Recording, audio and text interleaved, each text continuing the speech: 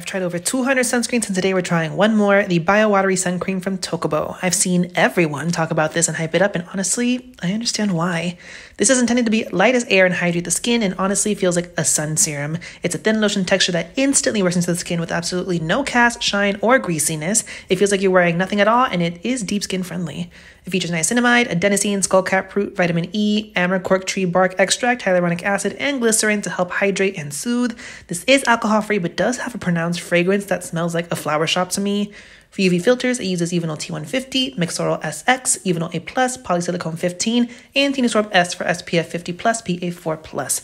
This is one of the most lightweight sunscreens I have ever used. This melted into my skin, felt like nothing, gave my skin a natural healthy glow, and wasn't greasy at all. The smell wasn't one I particularly liked, but that's just me. Overall, an amazing sunscreen for summer, especially for oily skin.